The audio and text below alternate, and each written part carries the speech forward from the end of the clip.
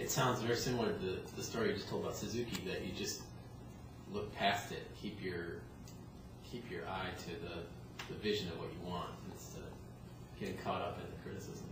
One thing he had was singleness of purpose. Mm-hmm. Like wasn't going to be deviated. He wasn't going to be made to deviate from what his job was, work with the children. Mm-hmm. But I'll say he came perilously close, because he began to take on the whole educational philosophy in Japan, which was he was so revolutionary in terms of Japanese education as well as other American.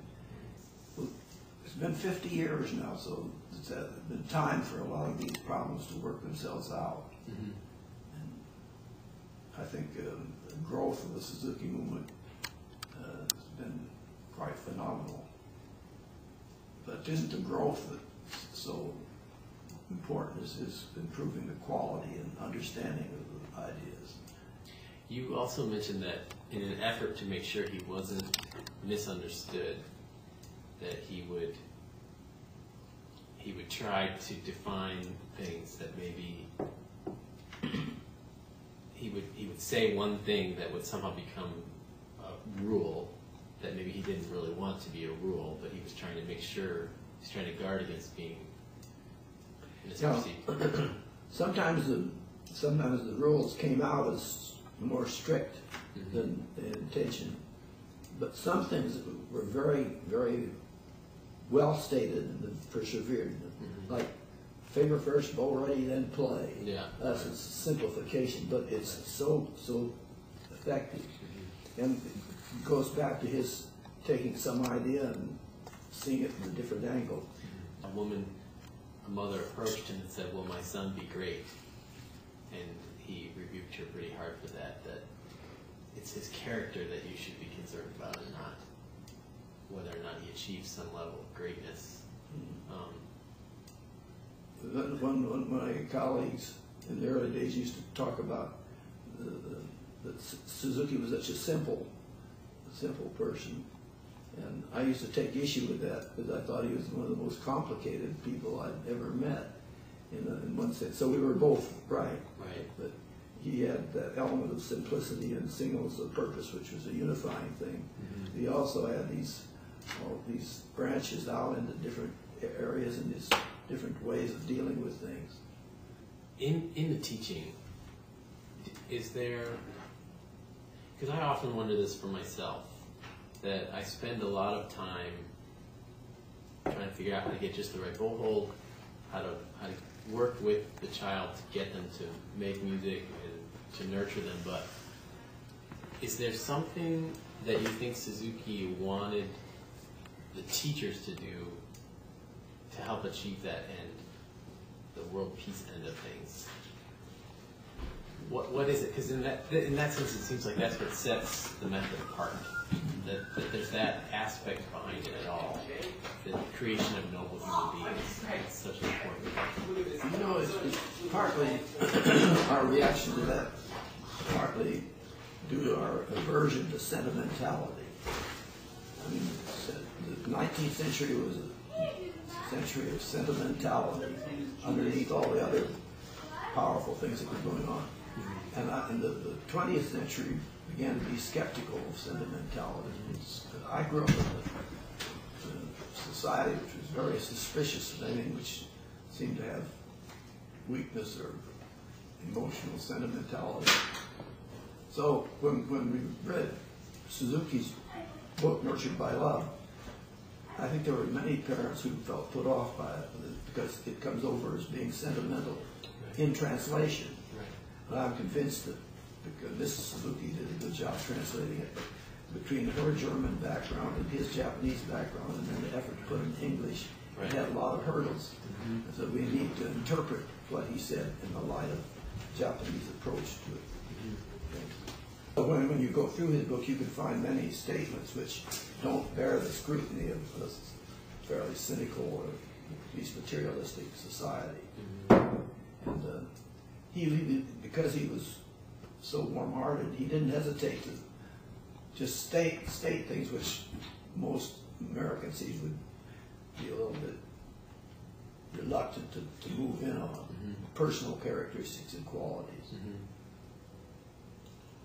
Is there something about the act of teaching the child within the Suzuki method that is pointing us in that direction of world peace or noble human beings? What is it about the method that creates that? Well, Suzuki just kept coming back to the idea of a noble heart and a fine human being and all those things which again were sort of 19th century with us. But now our tendency is to politicize all those terms. Right. So we're in an era of skepticism. We're so cynical about people having these qualities. But he was unabashed in his belief that there are certain qualities in the human being that would make for getting along well with your fellows and all of that. He wasn't a doctrinaire person. He's careful about not treading on religious toes. Right. I think he probably was eclectic, though he ostensibly was Catholic, and Mrs. Suzuki was. But I think he was more eclectic and more universally, and he was interested in universal truth too, rather than local. So those qualities all. And then his way of welcoming every person that came to him as a human being, his ability to believe the best of them, certainly those are qualities. I think probably example was the thing that he thought most important thing for the teacher to be an example in this way of thinking about things. When I was in Japan, they asked me who my favorite great men were, and that's unusual. Wow, yeah. Because we don't do that unless it's an interview. Yeah. So I told him Gandhi and Kitagawa and Albert Schweitzer, and named a few people like that. I came across an article recently that was written, I think, in the late 80s about sort of how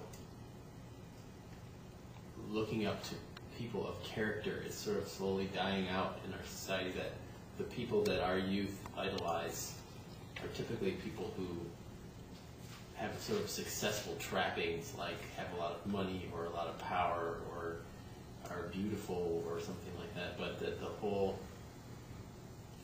the basic things that are about character, perseverance, kindness, intelligence, those types of things seem to be falling away. Have you noticed that? They do. Our reference to them is, we refer to them at all as met with skepticism. Right. I memorized a little speech in Japanese, which I used on many occasions. And I got somebody to help me write it out. And it went, Doko demo kyotsu no mono ga arimasu. Yoi tomodachi, yoi ongaku, kimben, seijutsu, utsukushi ga suru koto wa onaji desu. And I'd make that speech, I just want to clap because you said it in Japanese, but yeah. What does it mean? It means some things are the same the world over. Sincerity, loving music, ongaku's music, friendship, good friends, good music, good friends, sincerity, diligence, and loving beautiful things. These are the same the world over. So that became a successful. Wow. Yeah. It seems. I gotta write that down. It seems like that's a description of what we're teaching, what we could teach, without it becoming overly, cultish, like you've mentioned, but just those basic qualities, religion or no religion.